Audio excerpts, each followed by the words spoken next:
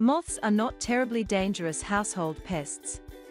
In fact, many of them can be quite pretty or fun to watch, as they fly seemingly erratically around well-lit areas of your home. You can use a number of things to get rid of moths immediately. The cedarwood essential oil helps to kill larvae of moths effectively. You can use cedarwood oil in a spray bottle diluted with water or in a diffuser that can spread the scent of cedar. Moths and other insects are repelled by the pheromones in cedar. Take some mint, bay and rosemary leaves. Hang them to dry for 24 hours. Then combine all of them in a bag and put some cloves, some lavender flowers and few drops of essential oil in it. Close the bag with rubber band and hang it in any place of your home where you keep clothes or food. You will get rid of moth infestation. Keep your floors and carpets vacuumed and dusted. Try to clean your home with a vacuum, dusting cloths, and eco-friendly cleaners to keep your home free of dust and dirt, which can draw moths into your home.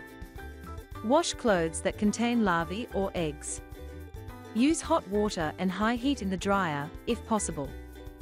For clothes that cannot be washed or dried hot, simply put wet clothes in a bag and then put it in the freezer for a day to kill larvae and eggs.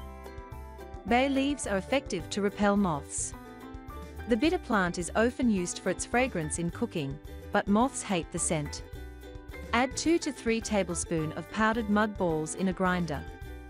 Add 2 bay leaves and 3 to 4 cloves in it. Grind all these ingredients to make a smooth powder. Add this powder in a bowl and sprinkle it in any affected area of your home. You can also use moth-killing traps, because moth traps can help to detect the presence of moths at an early stage to avoid a bad infestation and keep the damage to a minimum.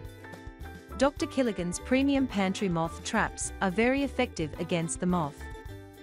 You can place traps in every possible place at between 3 to 6 feet high. Keep traps away from direct lights. The traps use pheromones to attract male moths. Once inside, they will get stuck to the glue and die. Sometimes removal and prevention techniques just are not enough. If you have a moth infestation that is out of control, contact a local pest control company and see what solutions they can offer.